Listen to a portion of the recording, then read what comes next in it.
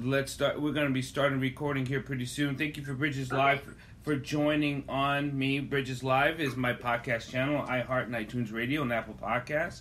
So please, you can always join me there. You can always reach me at drpaulholisticscience.com, and you can always reach me on and see the YouTube channel at Dr. Paul Dyer, a Grandmaster, on my YouTube channel. But we're getting ready to have a great guest here, and I love having guests because to me it's about bringing families and people together. But it's more than anything, it's about bringing information, understanding, and action. And thank you, Miss Barbara Arnwine, for coming on so we can talk. But please introduce yourself. Yes, I am Barbara Arnwine. I'm an attorney, and I head up the Transformative Justice Coalition, which is a national racial justice organization that concentrates on voting rights, economic justice, gender justice, has a real strong focus on youth leadership development, policing and criminal justice reform, and of course, international human rights. And environmental justice also is one of our big areas.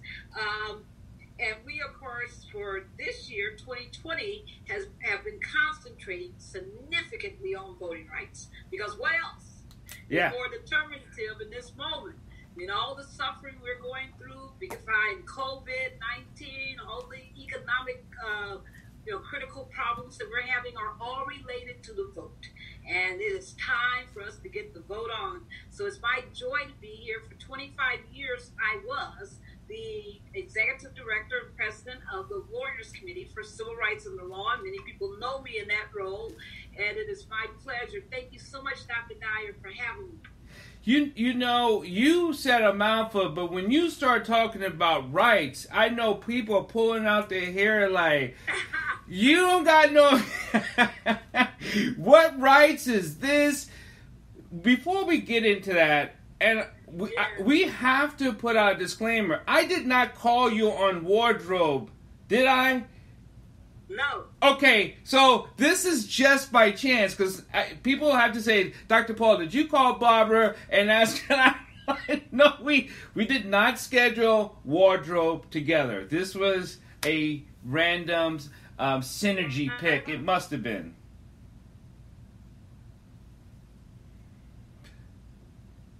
It absolutely is, because I went to my closet and said, what's pretty that I can put on that would look good to the audience, and that's what I did.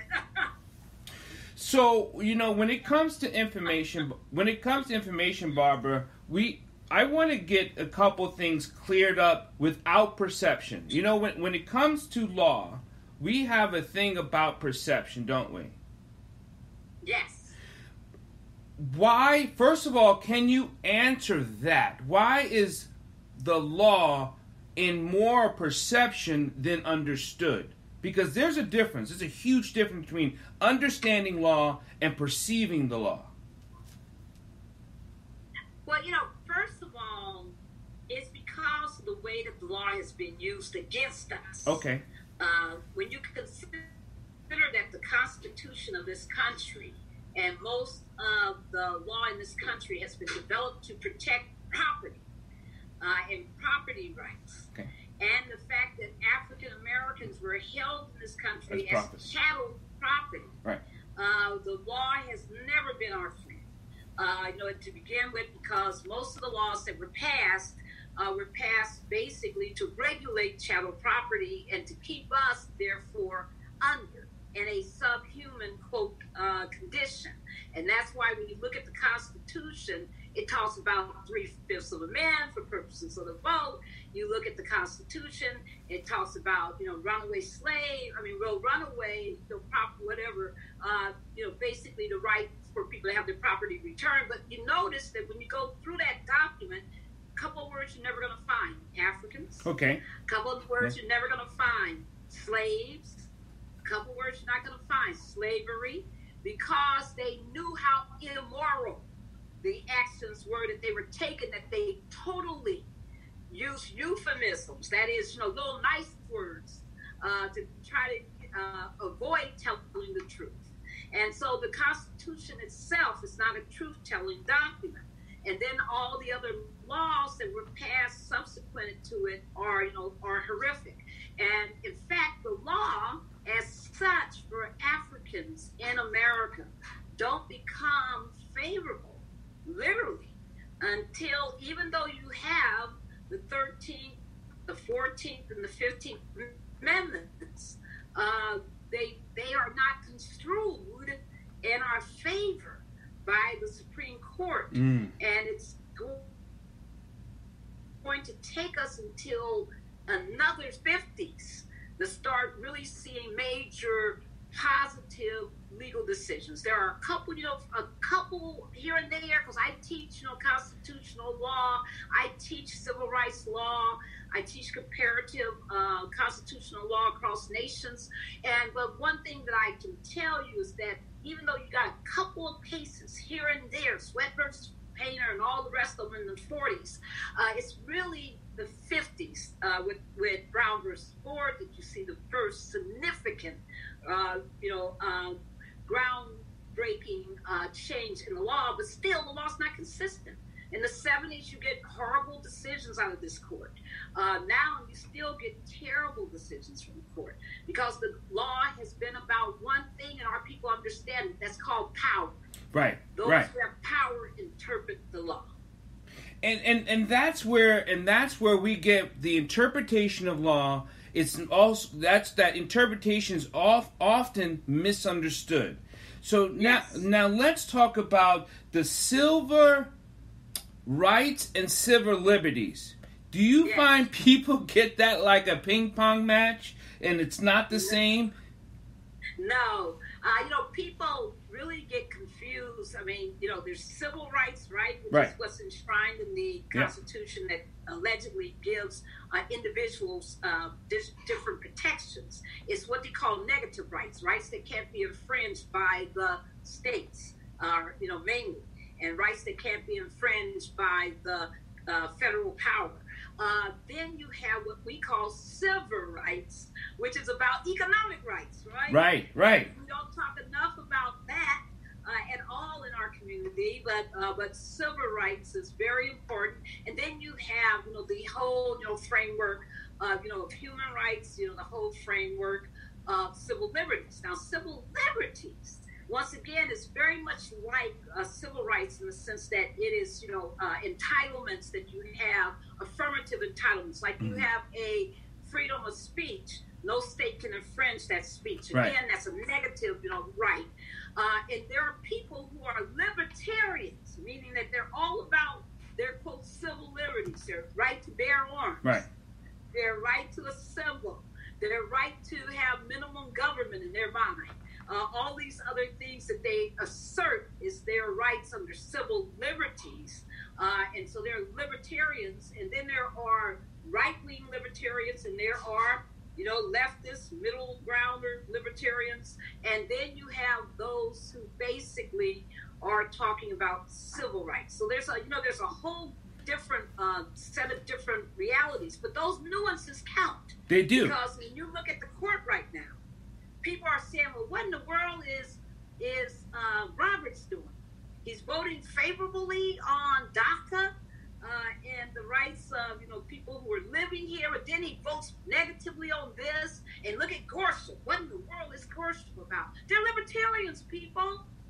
These are not your traditional conservatives. They're conservative libertarians. And that's why they rule the way they do. That's why they're not the same as Alito or Thomas, because they come from a different ideological wing of the right. So you have to understand that even though things may look one way, that there are differences based on ideological perspectives. So, when it comes, and I think, thank you, Barbara, for just really touching on that, and being a legal profession, and actually you having to break through the weeds of all the time. of the language, because remember, I always tell people law is a language that's not often spoken in public, right? So if you go to a different country and don't understand the nuances of the language, you're going to always misinterpret. I guarantee you. So, having you on is not only a blessing, but I also want to be one point in particular, because I don't want to talk about, because blacks have been misunderstood in law, in the legal, Yes. in the documents. We've never been included in. We've been actually excluded out purposely. So, besides all that, how can someone help themselves with not misinterpreting? I don't want people to fall into a trap of, I know my rights. When it's not about your rights, they are trampling over. It's probably about your liberties. Mhm. It's not about your right. So, Well, people need to understand that the law is not, it's counterintuitive. A lot of things that people hear and think about the law, they think it should be one way, but it's actually the opposite. So it's very important. One thing that I say to our people all the time is, if you're really sick, you're going to eventually take yourself to a doctor if you want to get well. right. If you're trying to live and you want abundant life, you're going to go to a doctor at some point. But we look at the law all the time and we want it to say what we think it ought to be. And we don't like to talk to lawyers. We don't like to study the law. I mean, it's a problem. We don't want to pay lawyers. We don't want to consult with them. And of course, there are, some people in any profession who aren't great and aren't the best. But I am always stunned by people who come to me and show me, these outrageous infringements or losses of property. And then I say, well, what happened? Yeah. And they never got a lawyer. Never got a lawyer to go with them into court to fight for their rights under the law, for whatever entitlements they may have under law. So it is important, people, to, understand your lane. You don't want me in an operating room. Right. There's nothing I'm going to do right in that operating room. I'm not even going to get the gloves on right, doctor. I'm not going to do none of this right. But what you do want is you want a surgeon in that room. And when you're talking about the law, you need a lawyer in the room. And you can go to paralegal courses. You can study street law. There's some great, courses out there. And some of this is online. I think it's very important for people to self-educate. And some people, if you've been noticing when it comes to these videos, yes, they've been doing a great job of saying, I know that in my state, I'm allowed to video the police. I can do it X, Y. I have the right of this. So that's great, because you can teach. And I'm all supportive for clinics. I'm all supportive for those mechanisms. But I do want to say to people, there are some things that are complex in law. And guess what? We lawyers, what do? We get lawyers when we have complex legal issues. I'm dealing right now with a copyright issue. And I'm not a copyright lawyer, even though I'm a darn good, at the top of my field, right, in civil rights and in the human rights. But when it comes to copyright, that's not my baby. So I have to talk to another lawyer. I hire lawyers to help my situations. So don't ever, be afraid, because nobody's born knowing the law. The law is so contorted. It's so distorted. It's so illogical. In many ways, it's so counterintuitive. It's not straightforward the way it should be. So I don't blame people from being like, how could that be possible? How could they mistreat me, come into my house, tear up my house, and I have to pay if they took me by ambulance? If they beat me, I got to pay for my ambulance. Right. How's that possible? So there are these things that are, contorted. And I think it's so hard. It's so important that people understand that. Don't be afraid of the law.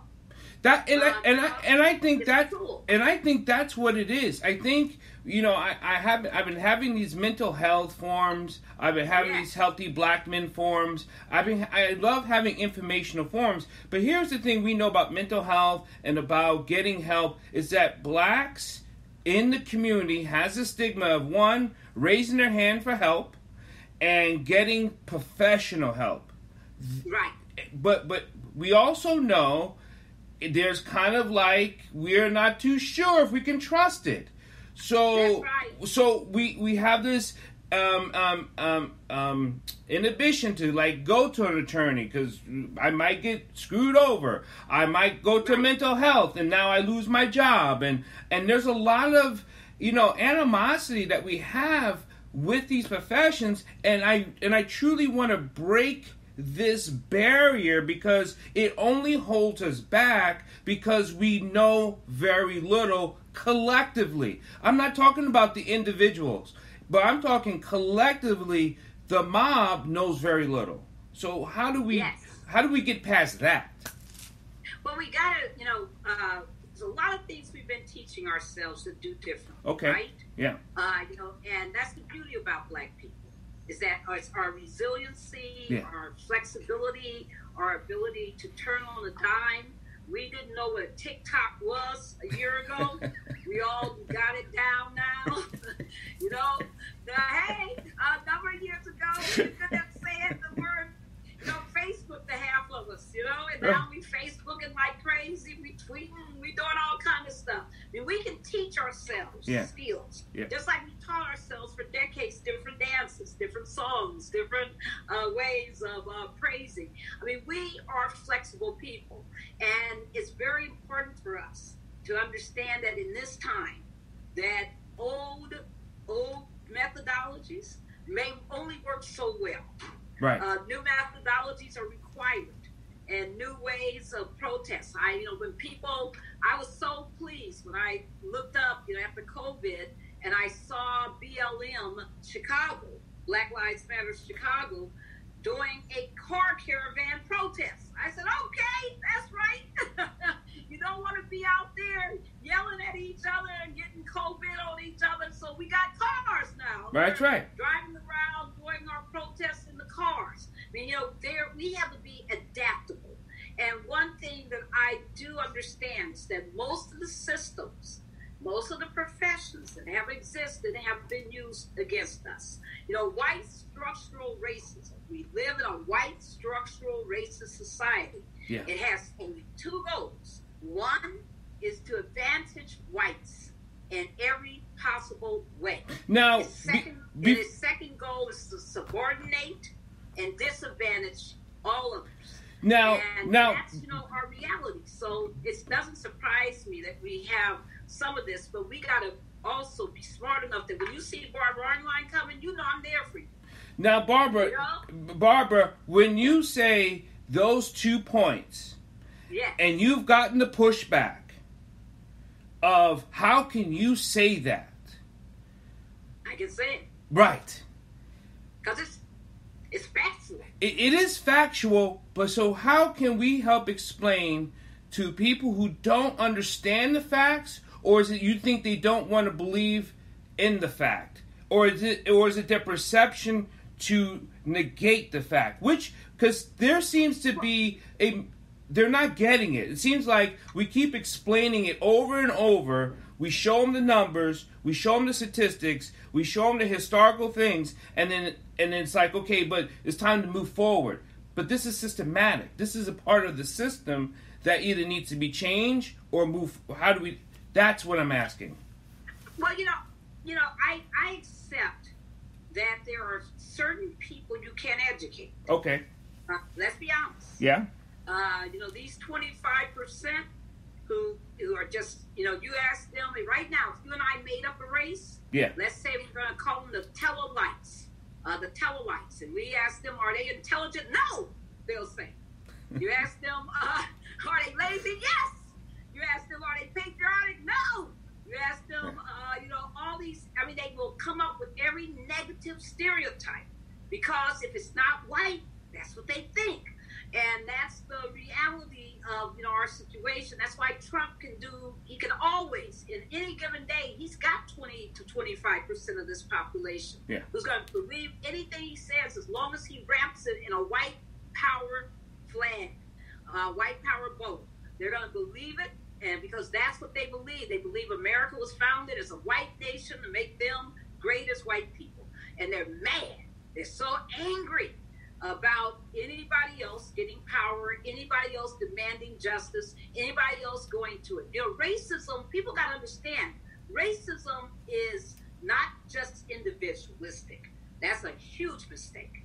People always want to talk about the few bad apples and all of this, and the few people who don't get it. No. Racism is structural, which means, and it's organic. And anything organic, what does it do? If you're organic, it moves. You're about reproduction, right? Right. About reproducing yourself, but you're also about defending yourself. You will fight to the death to keep yourself alive. And racism is the same way. So when we're fighting structural racism, of course it's going to deny what it's doing. Of course it's going to try to find some blacks who are going to validate it. Of course it's going to dissemble, appropriate, paint Black Lives Matter on top of the building if they have to. Right. And then keep discriminating, right? And keep giving all the power to whites. I mean, of course you're going to do these things because that's what an organism does to survive. Is going to always transmute. It has to. And do all kinds of things. So don't be surprised, people. I mean, don't sit up there and say, well, what happens? Remember, black progress in this country has never been linear. It has never gone from one point to one point, from one bad to one good. It's never been that way. We've always had a zig and a zag. We make some progress, there's a backlash. We make some progress, there's another backlash. Sometimes you could be in the zig and the zag at the exact same moment. And if you think I'm wrong, remember 2008, Obama wins. And people say, oh my God, black president. Amazing progress. Amazing progress. That next day, McConnell and all kinds of people are meeting saying we're going to destroy his power. And they did. We're going to do everything we can to suppress the vote. Also, you can be in the zig and the zag at the same time. So let's talk about the vote because that's huge. And yes. I've worked on campaigns for years. And it bothers me to no end. The day of an election, I'll knock on someone's door. It's the day. And they'll look at me dead in my face and go, what? And I'm like, you're voting today? Voting for who? And I'm like, wow. Yes. Wow. Yes. There are in this country, of the eligible adults who are able to vote, 51 million people are unregistered. And that ain't all black folks, right? No. You know what I'm saying? Yeah. That's not us. That's not just us. There are 6 to 8 million African Americans who are unregistered, who should be registered like yesterday.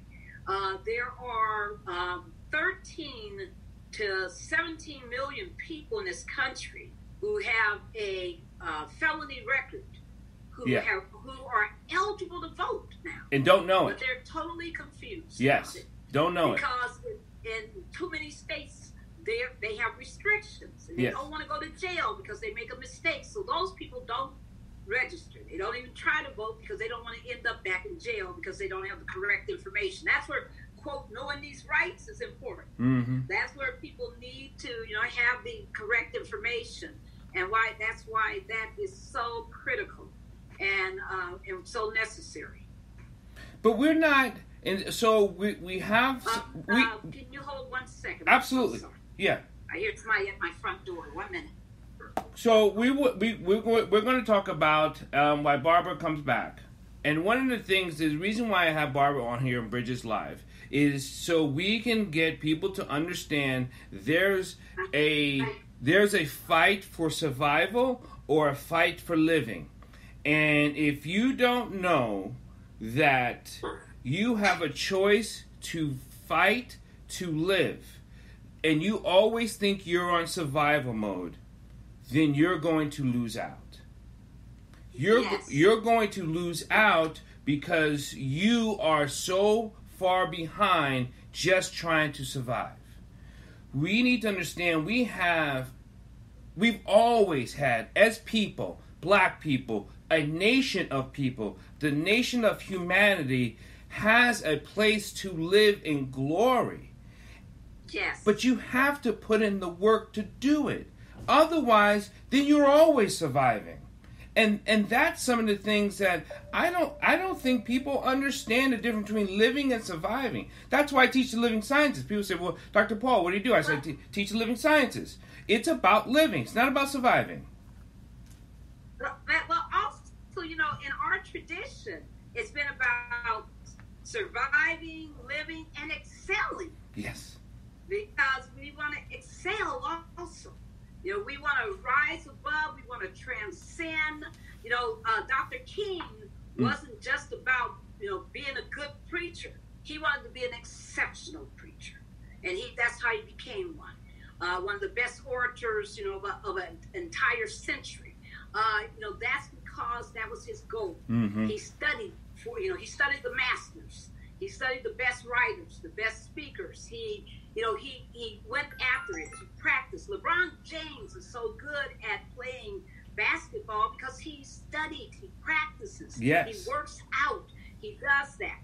Anything that you want to be good at in this country, period, in life, anything that you want to be good at, you can excel at if you really apply yourself.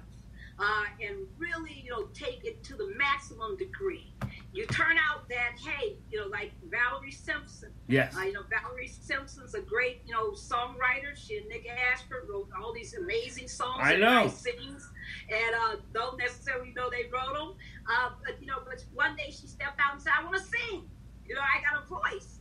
And so she used it. Or you can look at T.D. Jakes. T.D. Jakes could play the piano, but you never see him playing, because he knows that he's a better preacher than he is a pianist. So you have to really figure out, where do I excel? And when it comes to the vote, let me bring it back to the vote. What I want to say to everybody right now is that every single one of us have to get up every day and do something new. And that is look in the mirror and say, I am a voting rights champion. I like that. And I'm going to be one through November 3rd. That's who I am. In this moment, I am Professor this, or I am Mom that, or I am Dad X, but I'm also a voting rights champion. And that means that I'm going to worry the hell out of everybody I know to vote, to make sure that they are ready to vote. That means that I'm going to support people. I'm going to make sure that I can take people to the polls, give them rides. I'm going to call people. My mother at 89 gets up on election day and she calls at least 20 people. See, call somebody. Right. She calls at 5 in the morning from her bed. She gets that phone, and like she tells me, she doesn't want a smartphone. She wants a dumb phone. Because she can't get on the internet and do all that. But she will call every one of my brothers and sisters and some of her grandchildren, and she's going to say the following: are you going to vote today? That is voting day. Then she'll say, and what time are you going to vote? Where do you know where you're going to vote? No, I don't want to hear that. I want you to take a moment, because Grandma, I'm going to stay on the phone, and you're going to call me back, because I want to know just where you're going to vote and where. And what you mean you don't have a ride? Well, why don't we wait? You call, get so-and-so on the other line, and tell them to come pick you up. I mean, she does that. That's how she operates. And we all can be a Vera. That's my mom's name. We all can have that capacity to make a difference. Remember, the most powerful woman in Alabama in 2017 during the Senator Doug Jones race was a black woman who said to the media, she said, I don't have a college degree. I don't have a high school degree. She said, but I had a car and I had some gas money. And she took 100 people to the polls.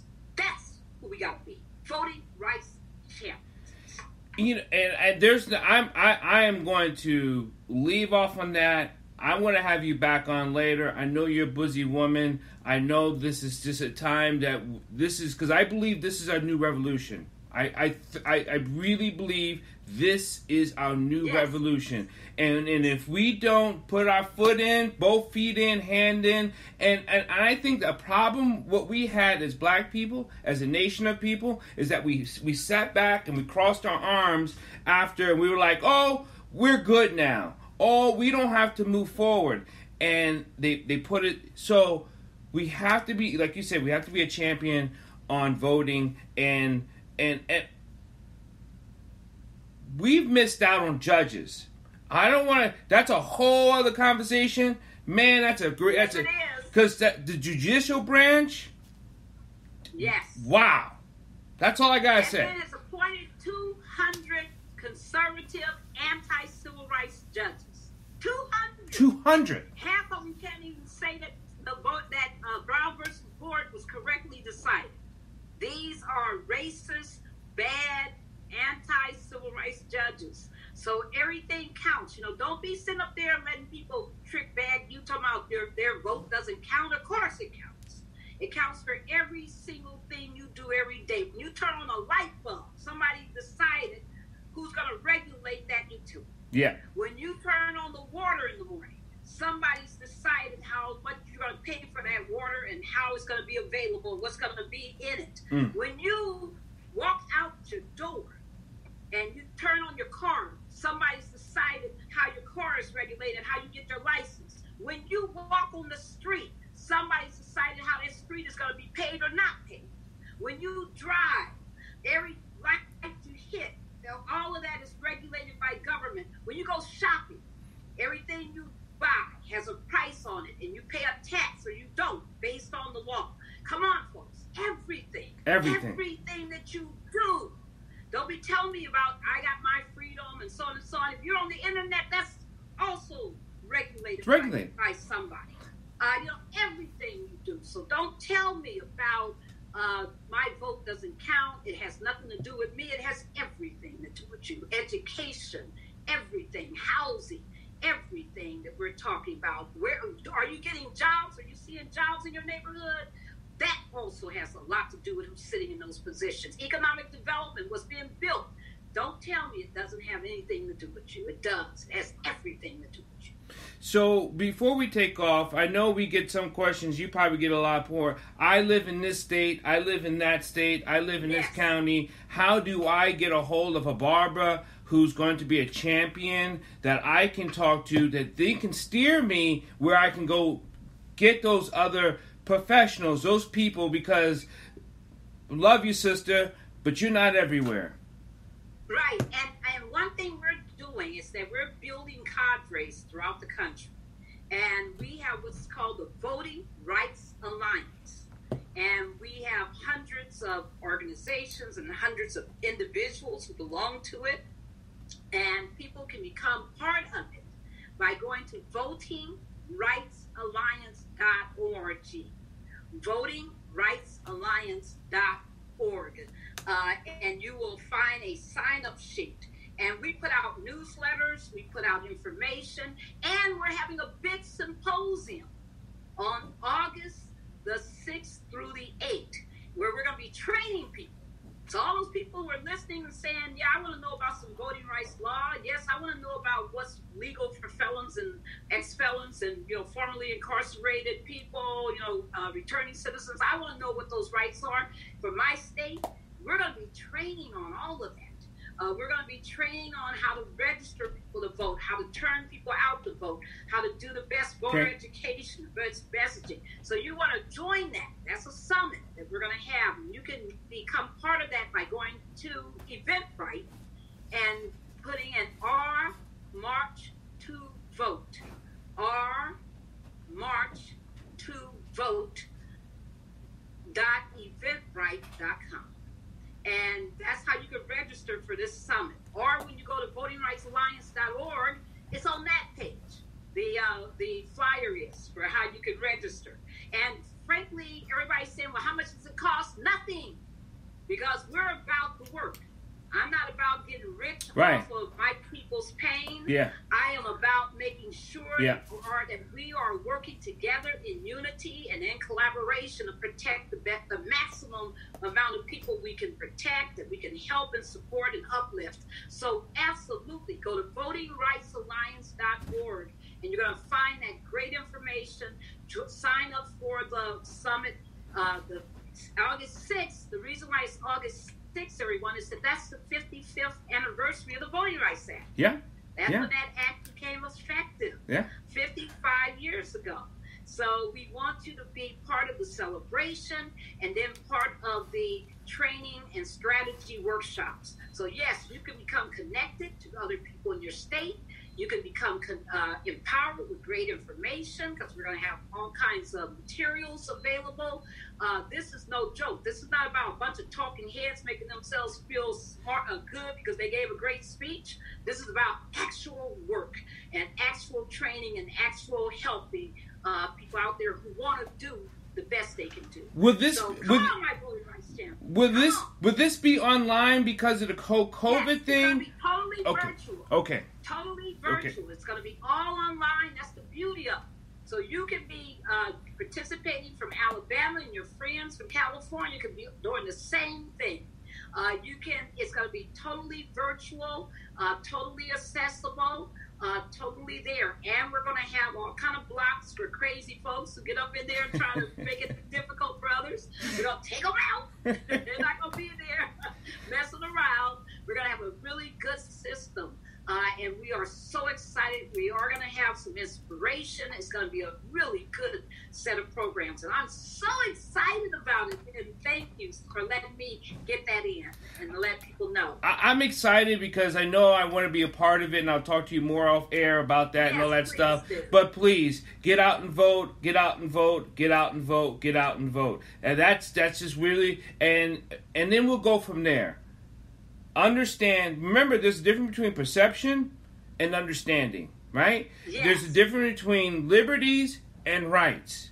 Yes. So there's a difference between just information and understanding. And if you understand something, then you can actually put your life into a full action. And that's what we want. And I'm so glad, thank you, Arnwine, for coming on, Esquire, yourself. And we're going to take off here. We're going to wish everyone, thank you for joining Bridges Live here and this podcast. If you ever want to reach me, drpaulholisticscience.com. You know you can always reach me. And thank you for your comments and blessings. And we're going to take our prayer. So if you want to join us in prayer, please bow your heads. Thank you, Heavenly Father, for bringing us together and allowing your words to be heard, allowing your hearts to be touched, allowing your soul to be risen above all else. Because we know together with information and your name, we shall overcome. In Heavenly Father and Jesus Christ, we pray. Amen. Thank you. Thank you so much for having me. And everyone, really thank you. I will call you later, Miss Barbara. Thank you for having me. And I'm sorry about the disruption. Oh, don't worry about it. I'm sorry about that. And I didn't know anybody was going to be at the door.